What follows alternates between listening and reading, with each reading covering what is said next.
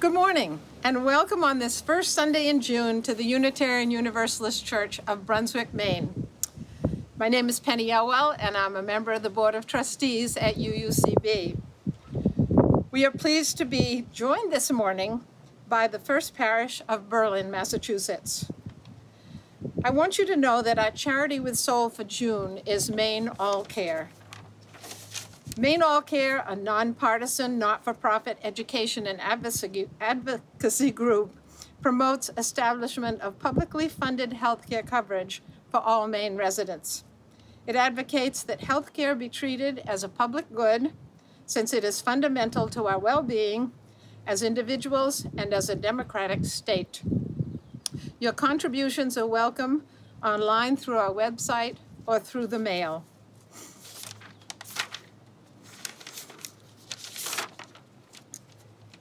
It is necessary for me to conclude this morning's welcome with the reading of the warrant for the upcoming congregational meeting of UUCB. The Unitarian Universalist Church of Brunswick hereby notifies all current members to attend a congregational meeting to be held online via Zoom conference on the 13th of June, 2021 at 11 a.m. to consider and act on the following articles. Number 1, to approve the minutes of the congregational meetings of June 7th, 2020, January 21st, 2021, and April 18th, 2021.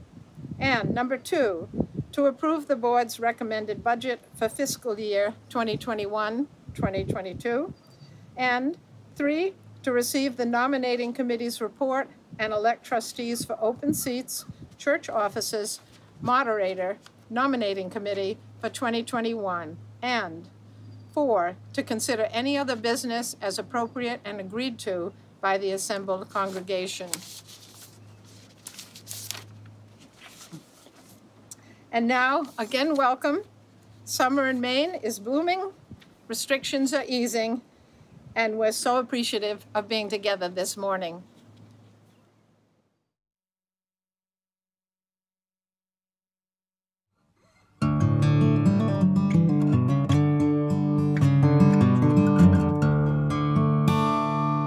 Keep walking, on you go, though the final destination is never ours to know. Seeing through the distance, that's not for you and me, and it's not a place to get to, it's a place to be. Move within, not in fear. Don't you listen to those voices whisper in your ear. Today we wake alone, just like every other day, empty and frightened, and with a choice to make. To keep walking.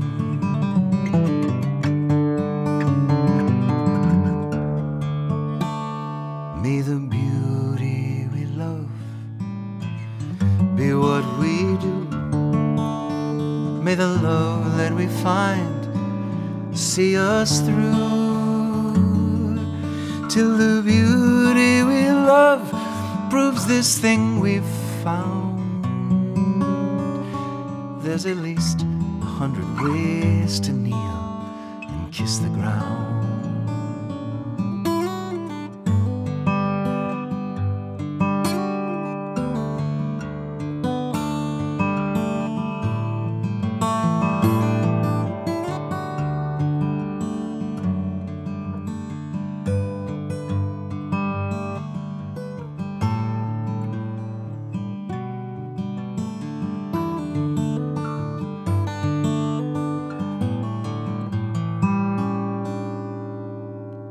Raise your voice,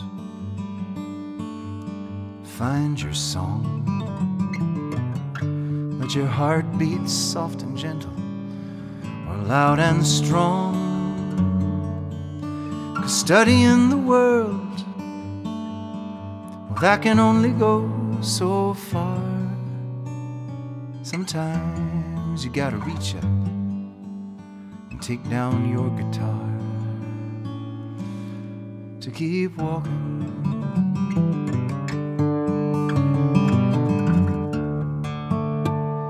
May the beauty we love be what we do. May the love that we find see us through, till the beauty we love proves this thing we found. There's at least 100 ways to kneel and kiss the ground. So keep walking.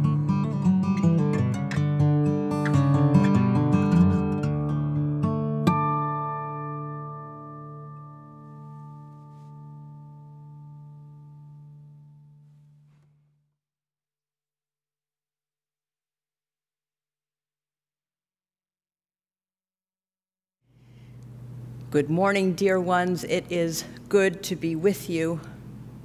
I am delighted to welcome some visitors that we have here with us this morning from Bergen, Massachusetts. Bergen is the town right next door to Northborough, where Dale and I live. And I have been a friend of the Bergen congregation for many years. Their minister is currently on parental leave, so they have been visiting other congregations over these weeks, and technology makes it possible for them to be here in Brunswick without the tolls or the traffic. So it is good to be together. I hope that those of you visiting from Bergen will stay for coffee hour on Zoom immediately following worship. Nothing pleases me more than having people I love get to know one another. So come, let us be together in worship, and let us sing together our opening song, Amazing Grace.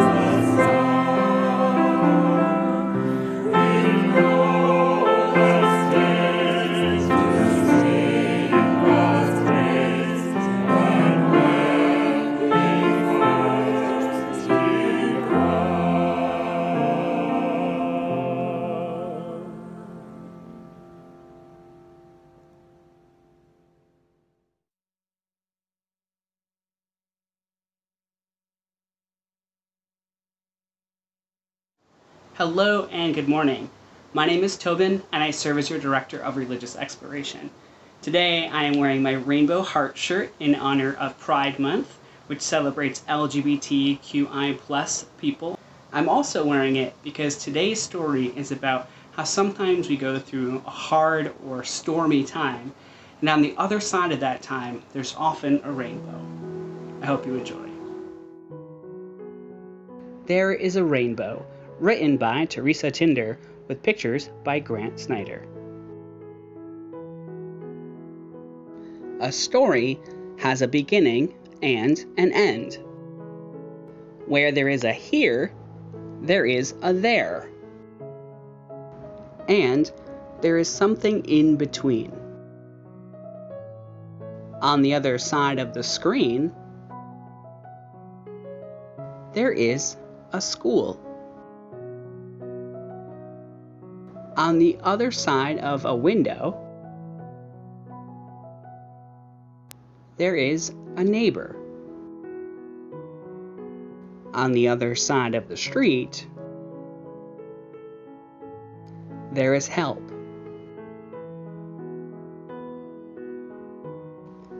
On the other side of town, there is a voice. On the other side of a river, there is light. On the other side of a mountain, there is a path. On the other side of sadness, there are hugs. On the other side of a storm, there is a rainbow. On the other side of today, there is tomorrow.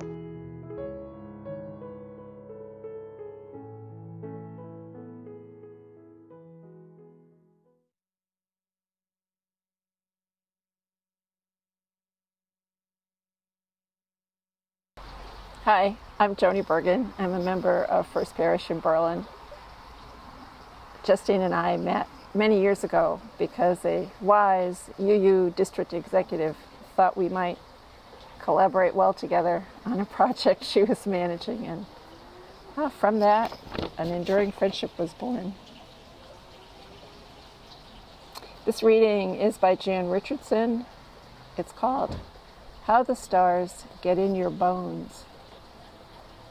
Sapphire, diamond, emerald, quartz. Think of every hard thing that carries its own brilliance, shining with the luster that comes only from unaccountable ages in the earth, in the dark, buried beneath unimaginable weight, bearing what seemed impossible, bearing it still, and you, shouldering the grief you had thought so solid, so impermeable, the terrible anguish you carried as a burden now become, who can say what day it happened, a beginning. See how the sorrow in you slowly makes its light, how it conjures its own fire. See how radiant even your despair has become in the grace of that sun. Did you think this would happen by holding the weight of the world, by giving in to the press of sadness and time? I tell you, this blazing in you, it does not come by choosing the most difficult way, the most daunting. It does not come by the sheer force of your will. It comes from the helpless place in you that despite all cannot help but hope. The part of you that does not know how not to keep turning toward the world, to keep turning your face toward this sky, to keep turning your heart toward this unendurable earth, knowing your heart will break, but turning it still. I tell you, this is how the stars get in your bones. This is how the brightness makes a home in you. As you open to the hope that burnishes every fractured thing it finds and sets it shimmering. A generous light that will not cease, no matter how deep the darkness grows, no matter how long the night becomes. Still, still, still. The secret of secrets keeps turning in you, becoming beautiful. becoming blessed, kindling the luminous way by which you will emerge carrying your shattered heart like a constellation within you, singing to the day that will not fail to come.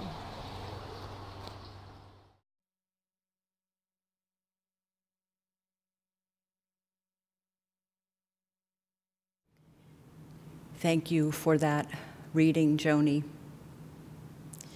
And now let us enter into a time of meditation and prayer. Let yourself sit back, feel your feet on the ground. Take a few slow, deep breaths. Our meditation this morning is sung. It is a beautiful song written by Joni Garnier called In My Quiet Sorrow. I had the great pleasure of singing and recording this song with our own Grace Lewis-McLaren right here in this sanctuary on our piano. In My Quiet Sorrow by Joni Garnier.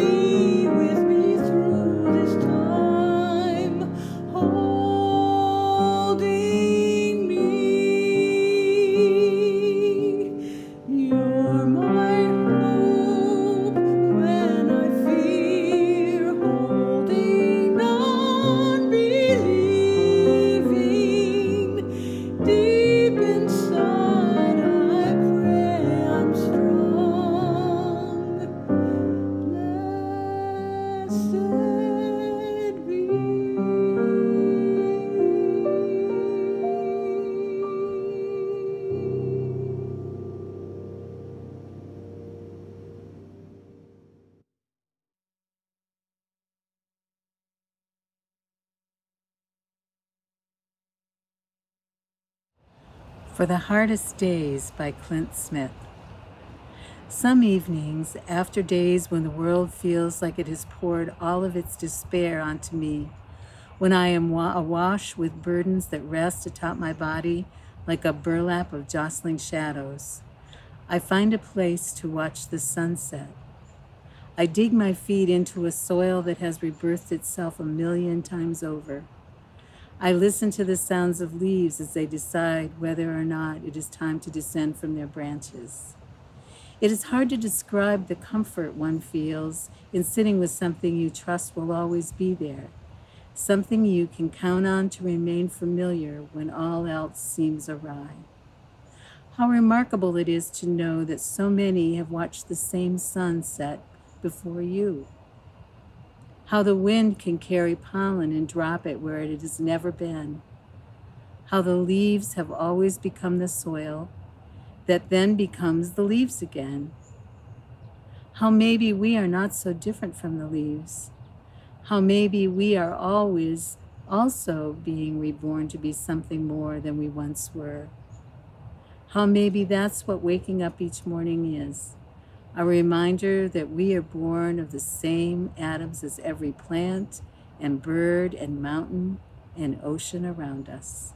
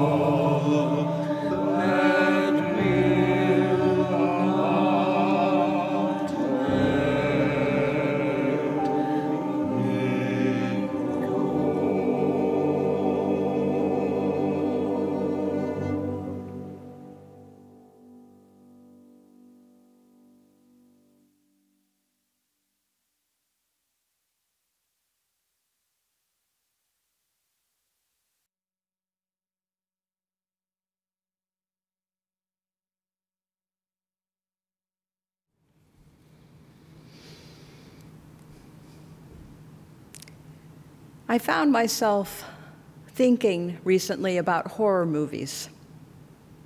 Not really my favorite genre, but you know, there's kind of a formula.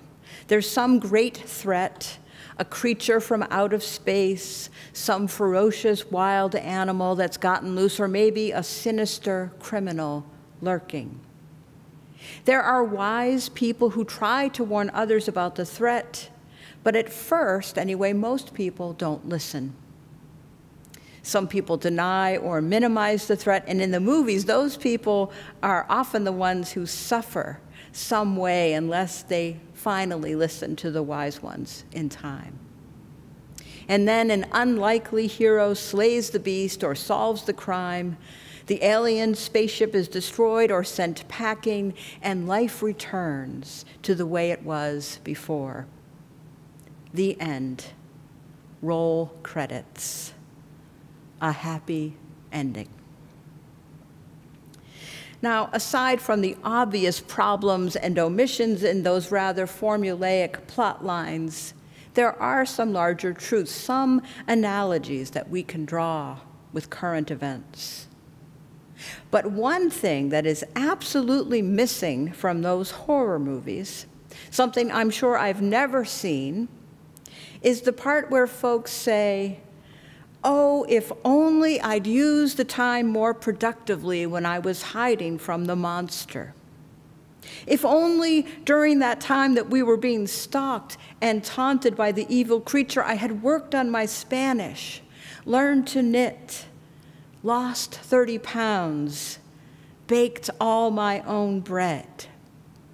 I so wish I had made better use of that time when we were under siege, under attack, and aware that at any moment we could all die." No, nobody says that.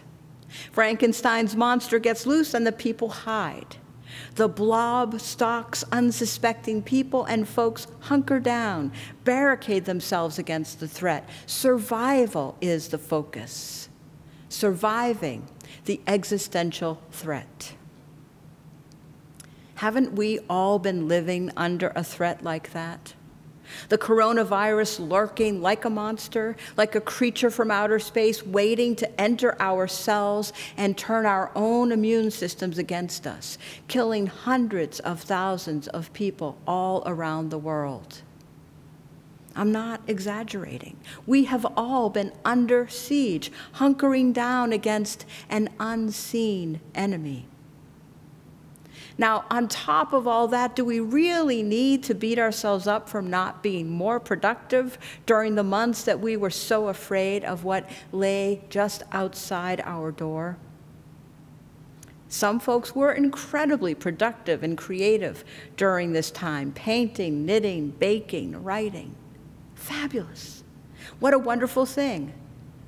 For others, surviving one more day was all we could do. Some of our children took to virtual learning like a fish to water. For others, it was difficult to keep up, to get up, to show up. Some parents worry that their children have fallen behind, but beloveds, they survived. They learned about themselves, about the world and their place in it, about what they truly need to flourish. These are valuable lessons, and they'll catch up on algebra and French verbs and SATs. 1 year in a lifetime. And so what if you gained some weight, ate too much takeout? You survived. Soon there will be garden-ripe tomatoes and sunny days on the water. You survived. Over 595,000 people have died in the U.S. from COVID-19. And if you are here today listening to this service, you are not one of them. That is enough. That is everything. Surviving is thriving. The vaccines are being administered. We are going to get through this. Finally.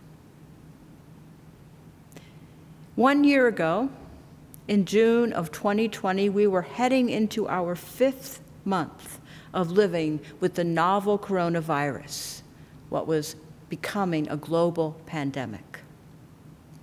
When it first arrived here in the US around February of 2020, mostly in the Pacific Northwest, some understood almost immediately that this was going to change life as we knew it for many weeks, even months to come.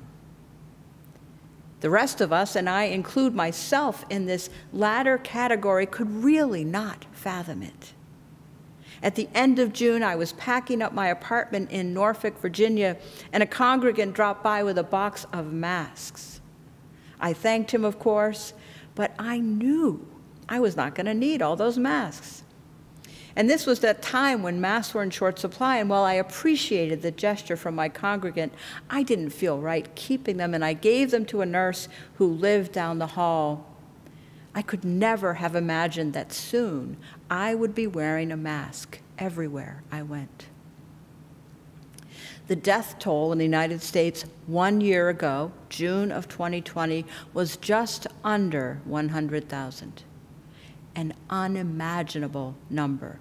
100,000 in just the US dead, almost twice the number of combat deaths in the Vietnam War.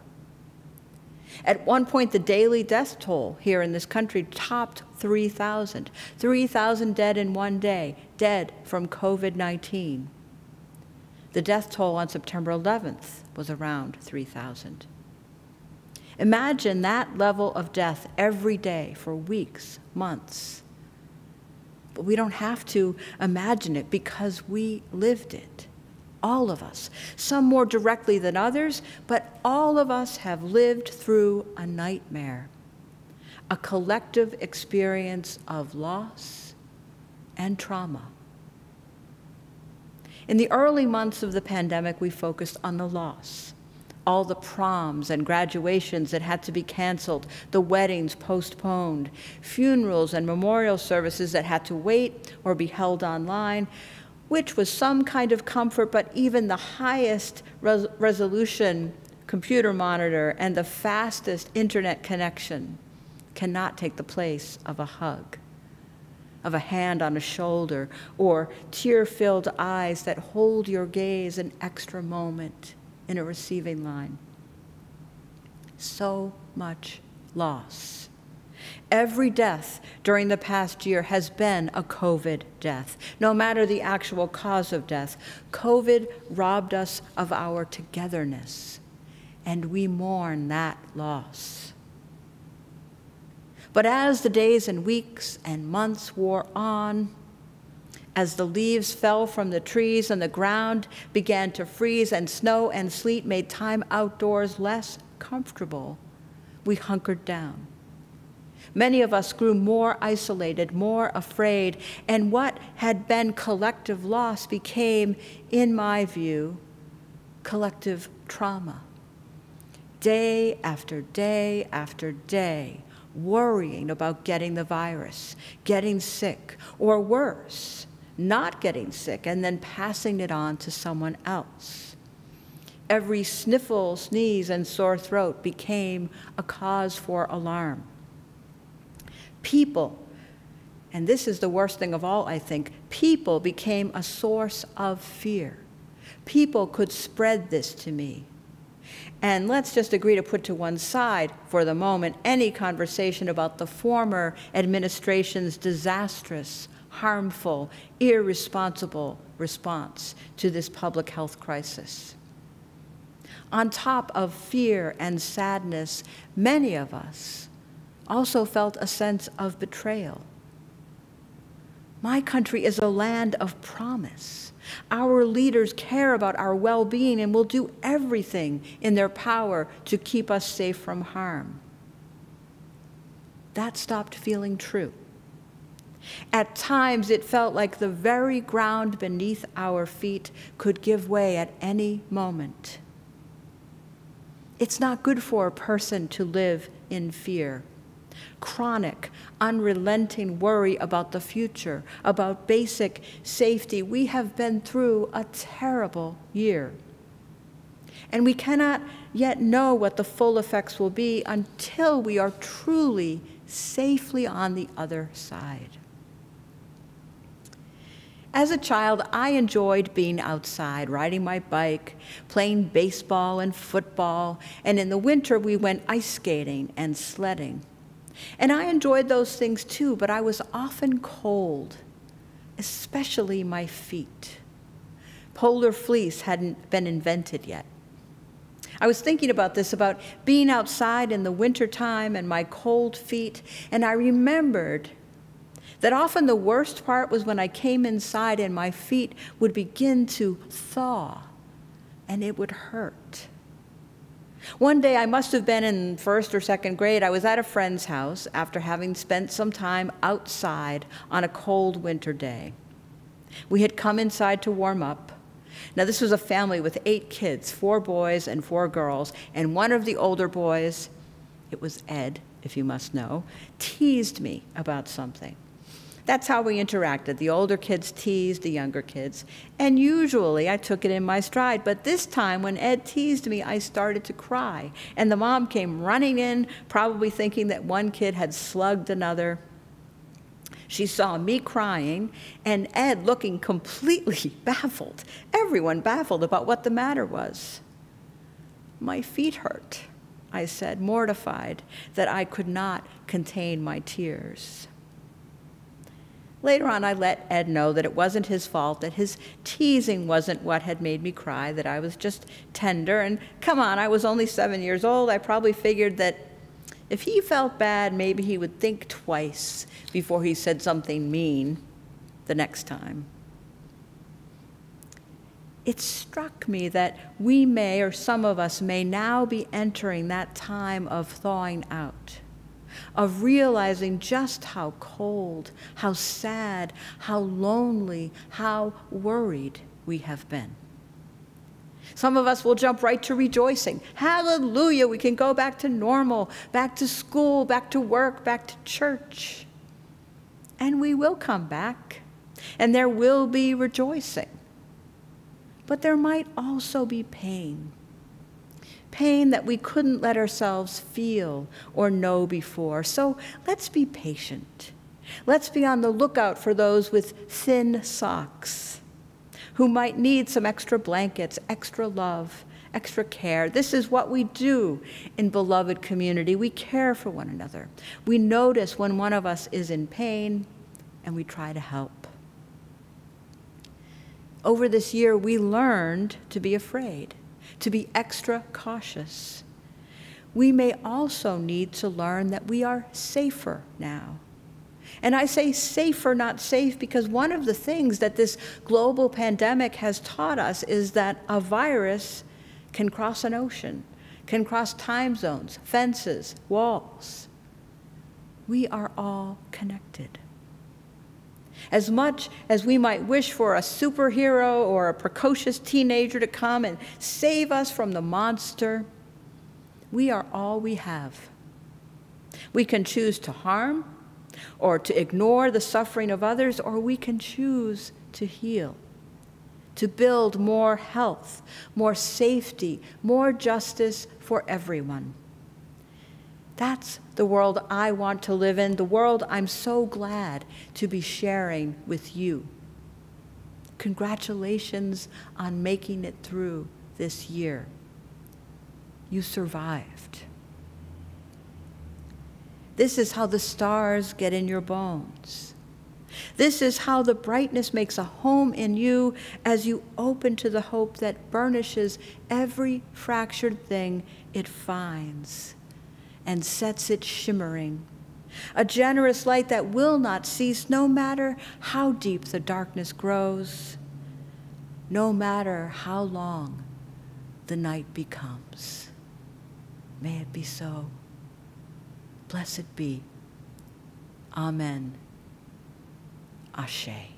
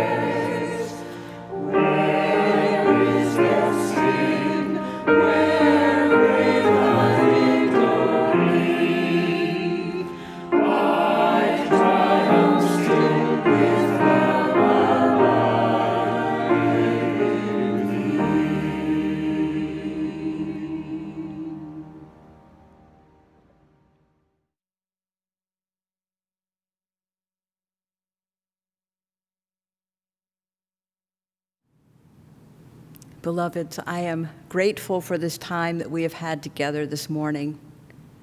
As you go forth from this moment made sacred by our shared intention and attention, may you let yourselves remember that we are nearly there. We have nearly made our way to safety, and we got there and will get there together. As someone said last week, what a beautiful word, together. Peace and love to you.